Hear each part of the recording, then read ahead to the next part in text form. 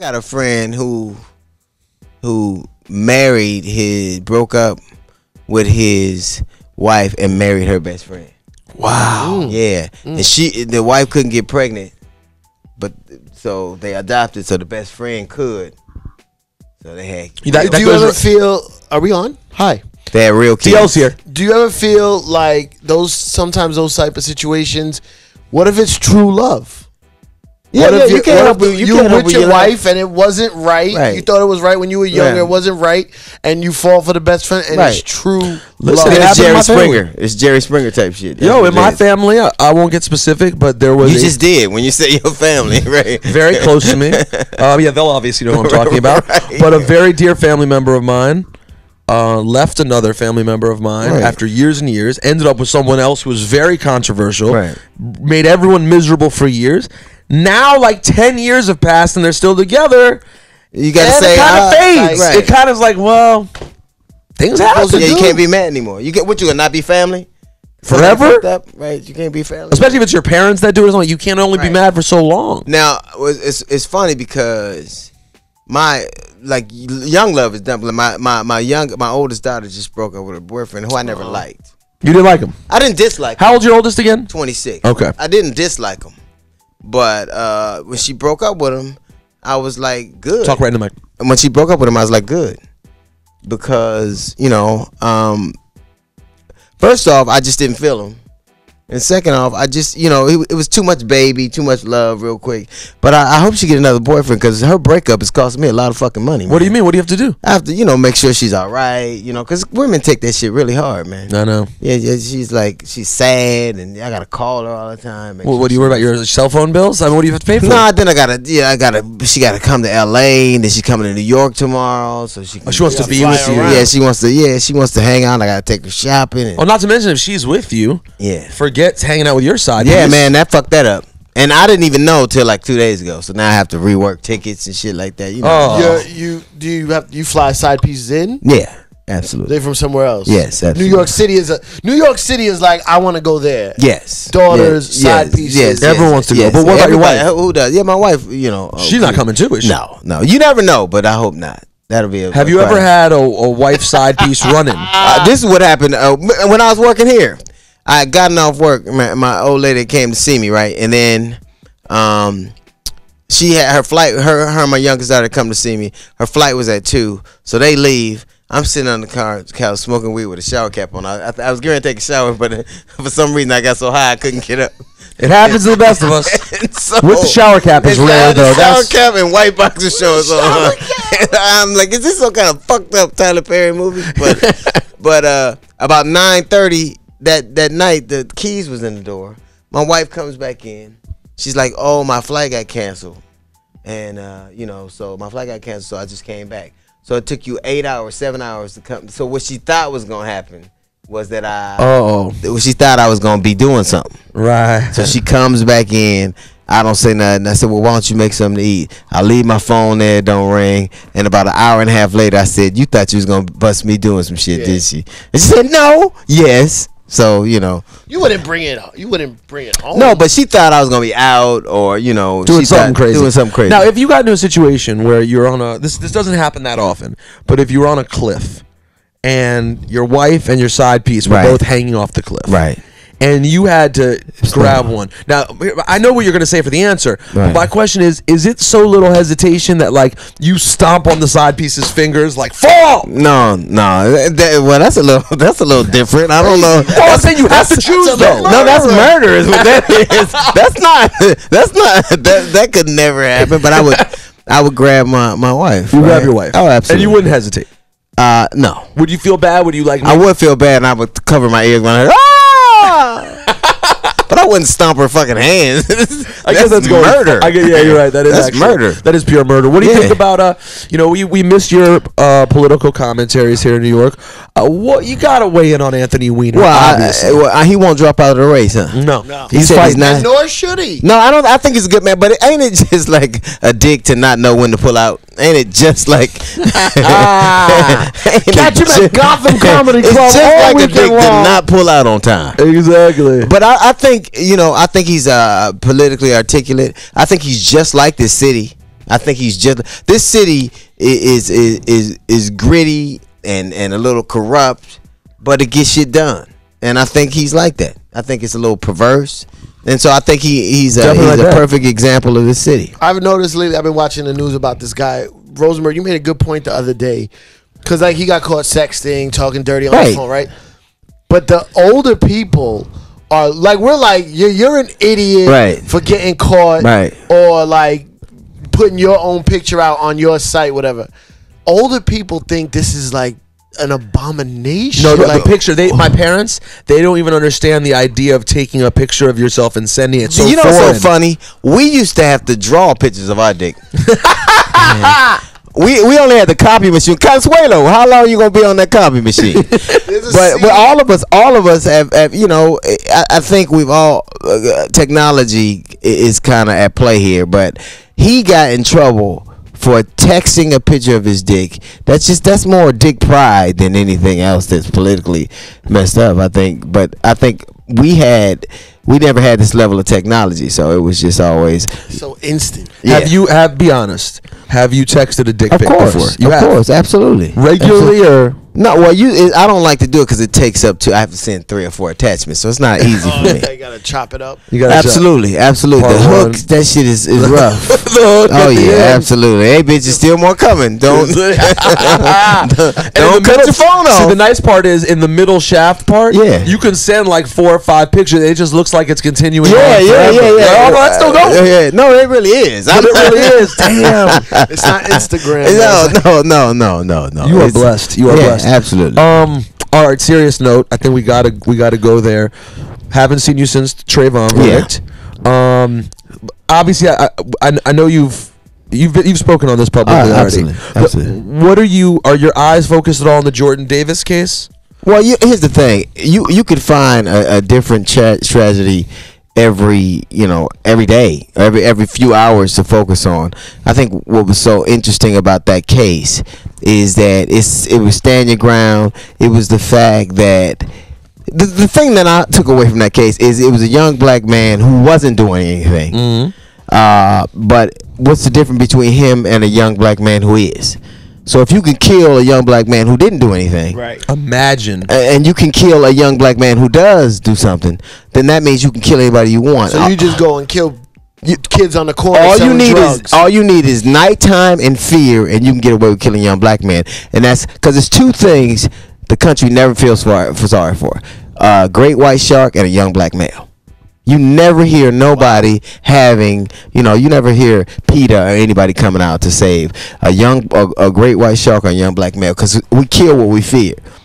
And I think that in society, what has happened is now the idea of a young black man is so ingrained in people to be feared. It's so ingrained in the mindset that people, any set of circumstances, they go, I can see how you'd be afraid. You can kill him.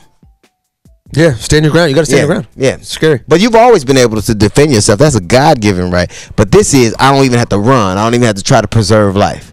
Right. Not only that, and no matter what they're doing, whether they want to throw punches, you can shoot and kill. Right. There's no... Well, it's really a bitch's law. Because, it really is. I ain't going to take an ass whooping.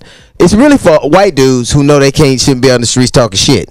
But exactly that revolver make it all even for them. What did you think about?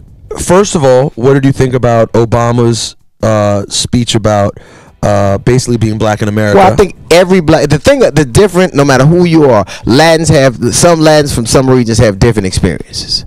Some white dudes from some regions have different experience. Like a Jewish dude here and a Jewish dude in Atlanta, different experience. Black men in this country all have had similar experiences. Wow. There's not one black man who hasn't been profiled, or if it ain't happened, it will. No matter where. Even the president of the United States is saying I got profiled. So even the president of the United States got on and said he was followed. He got followed, except in the Congress where he can't even get one white person to follow him now. Wait, were you touched by his, like, Ebro was pretty emotional about it, getting to see the president relate to people like that in a way that black people have never gotten to experience that from the president ever. Obviously, well, you know, it's funny that for years he never talked about it, whereas a white president would. People are forgetting that during the Rodney King debacle, it was the first Bush that ordered the second trial so that he could go, you know, the civil rights violation trial. So it's almost like white people would speak up about race more easily than he would, and it was the first time he ever went. And I don't think it was politically motivated. I think it you know, it was just in his heart to have spoken out. It's just it's a shame that we just have no compassion or empathy for young black men. It's just a shame. And I have a son, and so you know, you hate that guy. Yeah, I'm afraid of him. So you know, you tried to kill him. That's when it's dark. One time, you know, it's just to me, it's just. How old is your son? 23. Where he goes to school? Yeah, he's done now. But what if they could? And it's almost like when something happens, people feel hard pressed to tell you, "Oh, this is the good one. This is one of the good ones." Right. He was in school. It's always the honor student. It's always, and so you always have to make a differentiation between the regular ones that you can kill, and this is the good. Even if Trayvon Martin was doing everything they said he was, burglary ain't the death penalty. Smoking weed ain't the death penalty. Nothing he did was. No, nothing was even close. I honestly, I've been saying this on the radio since it happened. I feel like it was not a conspiracy, but basically the prosecution was in on it because they gave him such a high charge that there's no way he was going to get convicted. Well, prosecutions are always like, even Casey Anthony, they charged him with a bunch of stuff. That's not unusual. And it's not unusual with that all anything. Like that case was lost when two things happened. One, the judge didn't allow the fact that racial profiling to come in, and two, when they picked an all-white female jury. All-white juries very rarely convict a somebody who does something to a black defendant. Very rarely. In fact, it's only happened. It hadn't even happened in the course of in the course of American history. It hasn't happened more than 20 times. Wow. That an all white. That's not even anecdotal. It's just real. It hasn't really even happened 20 times. Wow. So it's not even. It's so rare for it to happen. A Southern white jury never. You know, like look at the Rodney King. They had tape of him getting his ass whipped, and they're going, "Look at his hand. It's moving right now. He's still fighting." They just always see, just like the cop that shot Bell. You know, they cannot see a black person a black male as a victim. They can never see. They always see them as a dangerous. They always see them as a predator. So there's no empathy. You never hear people running out to save white sharks. You never hear people run out to save black men. Do you want to comment or respond to Bill O'Reilly's fine advice that he tried to give Black America? Here's the funny thing. He was talking about single parents, and he was talking about and what's confusing to a lot of people. And a lot of people said he made a valid point, except that Trayvon Martin was none of the things he was ascribing to black people. He was married. He was born to a couple that was married. They got divorced, and that happens a lot in our family. So all the things, all the prescriptions all the things he prescribed for young black didn't apply to him. And he said it's not about race. The cake wasn't about race. He said it wasn't about race? But he just looked like people that commit crime. And what do those people look like? What happens with people like that, and I've been on the show, is there's no one to kind of intervene and say, what about this? Just like on that jury, there's no one to do that. So he can say whatever he wants. 75% of the people arrested in this country are white. 75% of them. But because judges and DAs and prosecutors are white, they go, hey, look, most of them, they go, oh, that looks like my nephew, or that looks like my son. And they have empathy for him. When a dude that looks like me or him comes, they go, well, we got to throw the book at him to show these animals that they can't run the system, to be hard on them. Well, the thing that I found really offensive about what O'Reilly said was several things, but particularly when he said the black leadership in this country, you know, Jackson, Sharpton, Obama, I was like, how did you just put Obama in because Fox News, Obama is about as black. He's benign. He's not. He's the leader of this country. Who happens to be black. You can't be the leader. You're not a black leader if you're America. You're leader of the free world. Have you ever noticed all the black reverends never have a church? They never like where can I go see you? But where is your church at? It's wherever I am. So that's a great point. Where's the home church for Sharpton and Jesse? It's everywhere. It's wherever the cameras are. My church is wherever the news is. How did it? Like, It's the church of CNN. How did no one else, though, speaking of black leadership, in the last 30, 40 years, how were we not afforded one more prominent black leader that was... Because the last couple got their ass, they got shot. So everyone else was like, you know what, if Sharpton and Jesse want to do it, just y'all do it. Here's the thing. The causes before was so stark. Could we vote? Could we live? We want to be treated like human beings. Those causes are very stark, and those causes are actually worth dying for. Right. But now... What's the great also? So you can't say nigga no more. That's what you're gonna die for, right? Is that really what? Right, right. Oh, so a school system might, the judicial system is harder on crack than powder. I mean, how the fuck you gonna the causes? It's unfair, but are you gonna die for it? Right? Yeah. I don't like it. Right. There's a fight involved, but is it worth? Right. I'm gonna fire off a harsh email. I'm gonna tweet. This is gonna be an aggressive tweet. A lot of exclamation points. I'm gonna go 150 characters on this one. You continue. Right. Tweet. You're gonna have to go to tweet longer to see this one. Right. What you see? I'm sorry to keep throwing random racial questions at you, but what about the your man on the Eagles, man? Well, Cooper. Yeah. Cooper said, I'll fight every nigga here, but it was at a country concert. It was no niggas there. If you fought every nigga, what was the name of the dude? Kenny Chesney. Kenny Chesney. Ain't no niggas at the Kenny Chesney concert. He'd have to wait till the concert was over and niggas was cleaning up. But he ain't fucking. I'm gonna fuck everybody up at a kid. That's like me. That's like me going to a fucking. Ain't nobody going to see Eric Benet, but nigga. That's like me going to. I'm gonna beat every white dude ass here. That's dumb. That's not even a threat. He better hope he better hope the nigga that got to throw the ball to him forgive him. His stats is going to. But between like Paula Deen, what she said, nigga, it cost her $12 million. Who knew niggas was so expensive? Why is that though? I don't know. Like what? Like okay, she gets caught up saying the N-word. They take all her sponsorship and endorsements away, and he had to pay a significant fine. They won't say what it is. Of course, because nobody knows the nigga rate. That's just right. How much per Edward? But let's be honest, he only dropped one. Yeah. Paula Deen, thousands, and was having people dress up as slaves. So the rate is totally different here. Here's the thing. I think that people should be allowed to say whatever the fuck they want to say. And if I don't dig it, I don't. Paula Deen's words has not hurt black people as much as her cookbooks. I'd rather have a redneck call me nigga than a doctor tell me I need a heart transplant. Like, you can jog off, nigga. You can't. Like, and if Paula Deen used olive oil as much as she said, nigga, she wouldn't have diabetes. So it's true. But do you feel I go back and forth, even with the most vile, hateful things said. I question whether we should completely take away someone's ability to make money. Here's what happened, and you should let the market decide that. I don't think we should. Words in a free society cost, and because what people do is they pretend not to feel like they feel.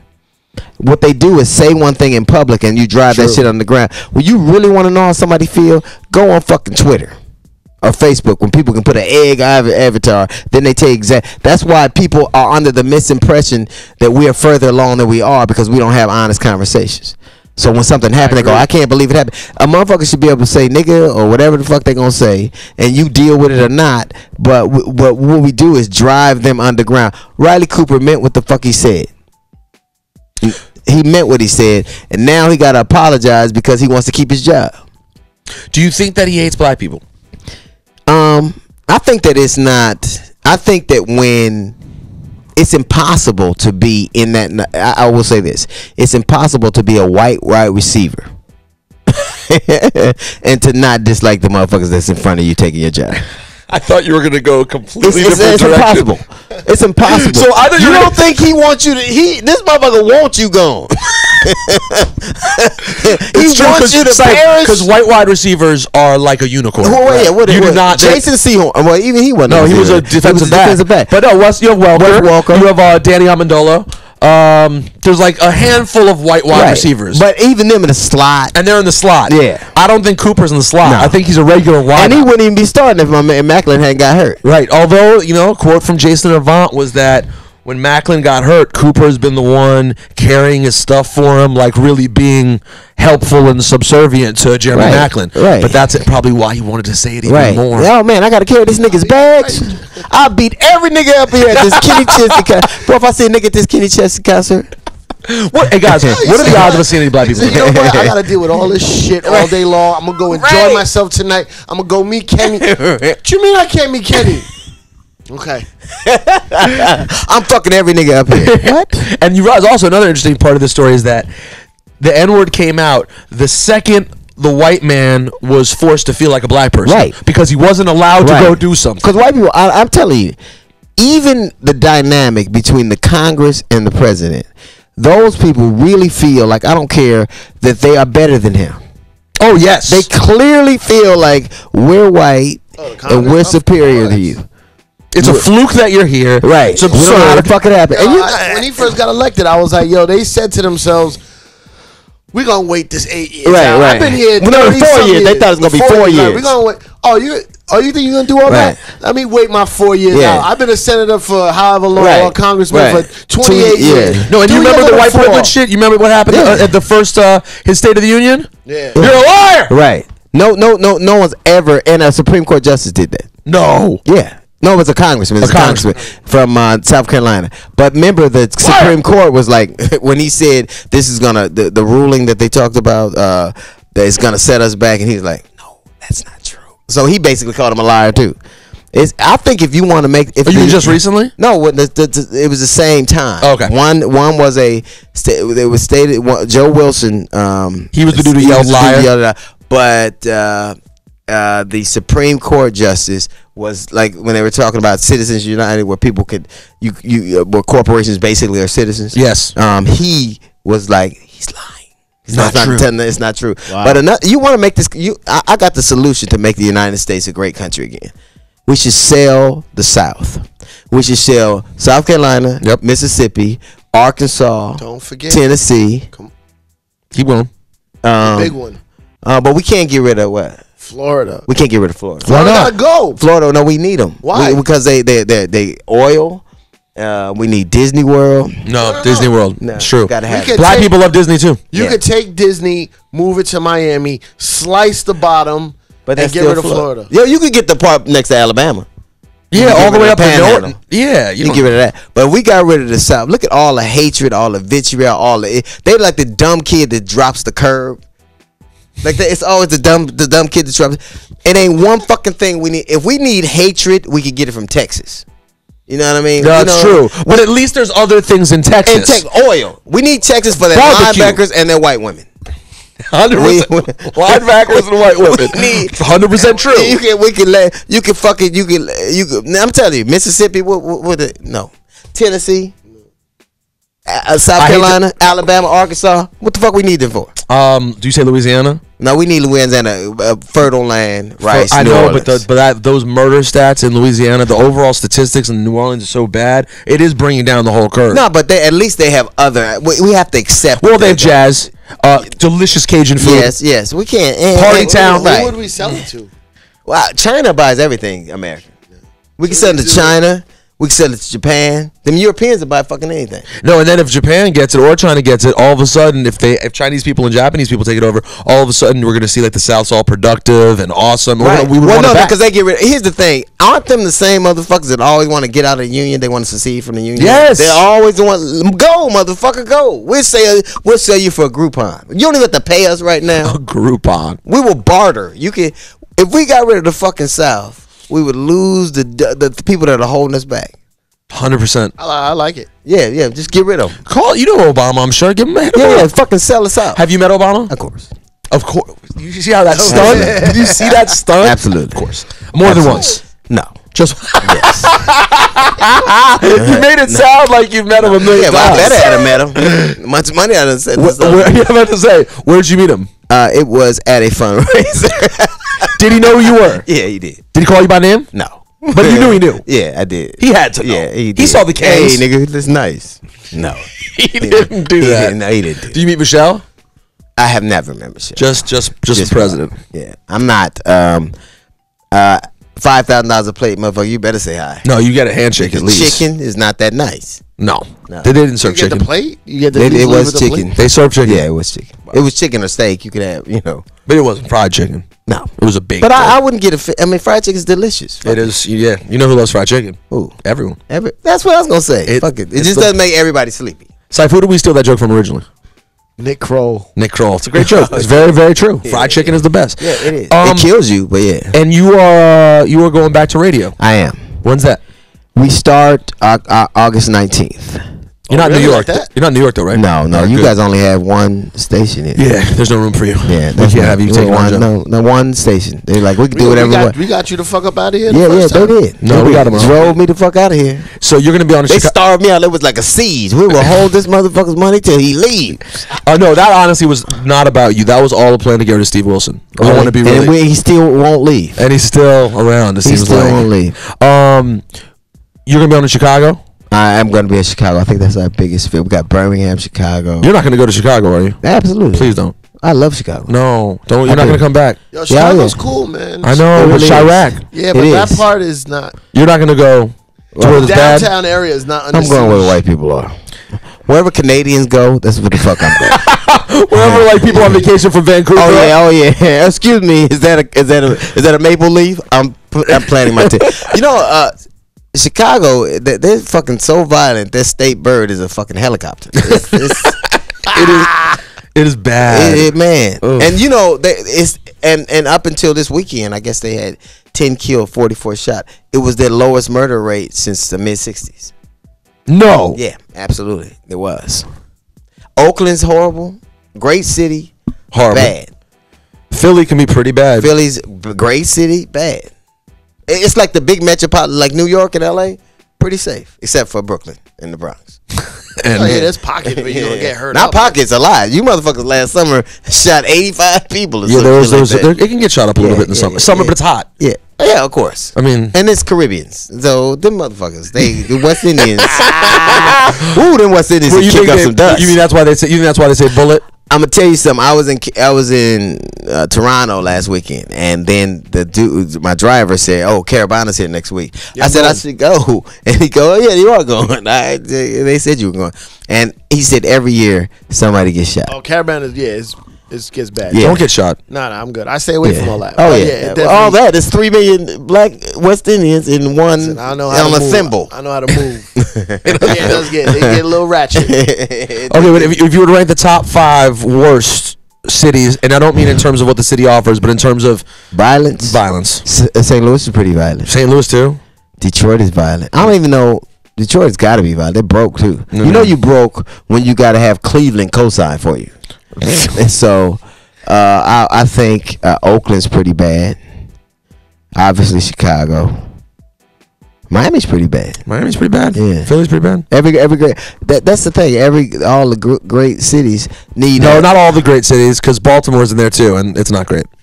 Yeah, but I wouldn't say great city. That's what I'm saying. Yeah, So Baltimore's in on the violent scene, but not great. Yeah, look, at least the other city, like Miami, you can see living there. The chance of getting shot is minimized by the fact you're in a great city with Puerto Rican and Cuban women. Oh. You could. All right. Well, it's worth the risk. Right, it's risk worth versus reward. Right. But what? You just in Baltimore getting shot from a bitch from The Wire? What the fuck? Yeah. Why are you? Someone from Dundalk Right. kills you. That's not what you Nobody need. Glen Burnie. here. Right. That's not what you the need. Mount Dobbin Mall. For what the fuck are you getting shot for that? I Chicago, great city, beautiful women, great food, worth taking a chance. Right. You go out there, you go a little peek. Yeah. All right, All right. Let me see what this is. But fucking Baltimore, why? To just say you went, and Detroit. I mean, there's a few places. It's not worth it. It's not worth it. Like even like what Cleveland is coming back around, but like that Charles Ramsey thing. This is how fucked up society is. Speak on the black Charles Ramsey, you remember the dude? Of course. He was, and this dude said he was coming back from McDonald's. So when a motherfucker say McDonald's, I love that part too. I love when a that. motherfucker say McDonald's, some shit is gonna go left. He said, I heard this girl scream, so I went to go, and everybody called him a hero. Just, newsflash, when a man hears a woman scream, he's supposed to go see what the fuck the matter is. That'll make you a hero. No, it makes you human. Yeah, you're an asshole if you slam the door. Right.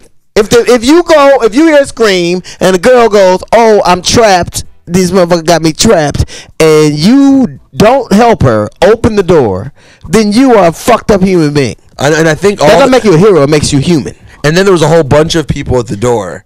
But the news definitely saw Charles Ramsey, saw the character that he was, and ran with it. And he went for it, though. He did go for it. And he's homeless now. Is he homeless? Yeah. He's homeless now? Yeah. Yeah, it's possible. Wow. Can't even stay to McDonald's? Man, look, no, he got lifetime free McDonald's, so his cholesterol will be great. But the bus driver, man, Cleveland's fucked up because the one bus driver uppercutted the bitch out of the window. That was Cleveland? Cleveland. Ariel Castro, he was a bus driver and changed 3 brides. And another dude had bodies all around in Cleveland. So no wonder LeBron got the fuck out of Cleveland. Yeah, I completely understand. It's a fucking nightmare. Yeah, I don't understand why anybody was mad at him. Right. Have you ever been to Cleveland? Yes. I've been to Cleveland. Yeah, exactly. So how could you be mad at LeBron James? For fucking, I should have been born out here. It's fucking horrible. Cleveland. No one remembers this, but I've always been confused when we talk about Charles Ramsey because in DC, I'm from DC, and the sniper. What's Charles? Charles Ramsey was our police chief. He was the police chief. That couldn't talk. He was an idiot. And it was a great story, too, because he kept having press conferences, like 3 a day, where he would say absolutely nothing. He talked so bad. He talked so bad, Magic Johnson went, what the fuck is this dude talking about? You know who talk bad is Crump, the Trayvon Martin lawyer. Oh, yeah. Ooh, how the fuck you going to be a spokesperson when you don't know how to spoke? That dude. Yo, Comedy Club all weekend long. Him and Rachel Gentile, if he had to depose her, that motherfucker, I bet the court reporters said, what the fuck are y'all saying? What did you think about Rachel, good old Rachel Gentile? I think that people talked about her lack of intellect. I didn't think that was, I thought that, I thought that it's horrible that she was just mean. Like my mother and them weren't formally educated, but she just was mean. And it single-handedly, I thought they were going to do what they were going to do anyway, but it single-handedly put Trayvon, because white people go, oh, if you hang around them, then that's how you are. Yeah. And I thought it was horrible that what made me mad is how she didn't want to be there. He was her friend. You could at least be empathetic enough to at least want to seek justice for the dude that's your friend. Well, and here's the thing. A lot of people would say, well, people in her situation don't want to talk to the police. She wasn't worried that in this case someone was going to kill her for talking. Right. Zimmerman's family wasn't going to say. She knew what was going to happen. Right. That's what it was. She knew ain't nothing going to happen, and that's what happened. See, I don't know. Yeah, but still, okay. So you got to represent. You still and what pissed me off more was she didn't put an effort in. I thought, well, maybe she did. Maybe that's the best she could do. But now when she started going on this press tour, she put in the effort, and that was just selfish to me. There was people on her side that wanted her to look good when she did TV interviews, but nobody was on her side when she got. Everybody wanted her. The whole country wanted her to testify well.